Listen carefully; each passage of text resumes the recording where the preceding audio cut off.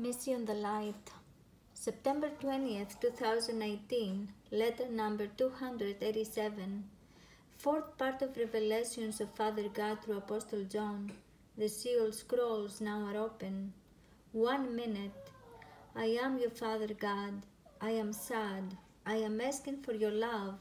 I am searching desperately for your love, of all of you. In the scriptures we had mentioned this, that before the end the relationships of the people will change. They will be cold between them and they will be in dissolution. All these things are happening now in your days. What else can I see? What I am waiting for? What I hope for? What is there? I see the ones who changed. They changed. I am sifting the earth.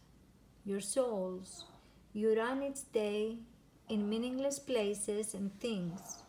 The routine of the daily things are choking you wickedly. Where is the time that belongs to me, that I am awaiting you to dedicate to me? With 24 hours I fill your days and your nights each day. How many minutes or seconds at least you offering me? I do not speak about the priest or my dedicated workers. I speak for the rest of the people that not even the Lord's Prayer they have no time to pray. How much time this prayer takes? Only 1 minute. Only one holy minute I will accept it like the most precious jewel from the lips of my children. Yet, not even this minute they don't dedicate to me. They have no time to dedicate to their Creator. They have no time for me that I blew breath of life in them. I look and I observe always their hours. They are taking countless hours for meaningless conversations, for fun and anything else. They put time in meaningless and useless things. The technology consumes them like the eye of the storm as they losing their precious time there. Their hours are in the power of the cyclone, because they use it for the useless technology. Why don't you work for spiritual benefit in the technology? Why don't you share the divine truths through the technology? Why don't you become many light workers so this painful system comes to its end sooner? What scares you? The end scares you. This is unavoidable. The return back to your true home scares you. It scares you of what you will find in paradise.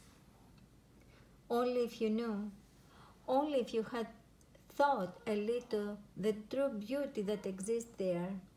The most beautiful place on earth that your eyes had seen on earth is the poorest in comparison of the gardens in my paradise. All the earthly beauties are nothing in comparison with the heavenly gardens.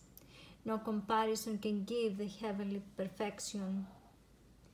I want you to taste all these things. I am offering them to you with my open hand.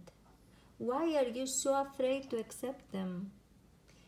This is my gift to all of you. Take it. Open them up. Marvel them. All of it is yours. For you I had created them. Touch them, my precious children. This is your own riches, your own treasure, your own inheritance. This is your true inheritance. Come, come, my heirs, my offspring, come and receive the contracts that had been signed from me for your riches. Come and receive your father's inheritance. What I have is yours. Father God, so be it.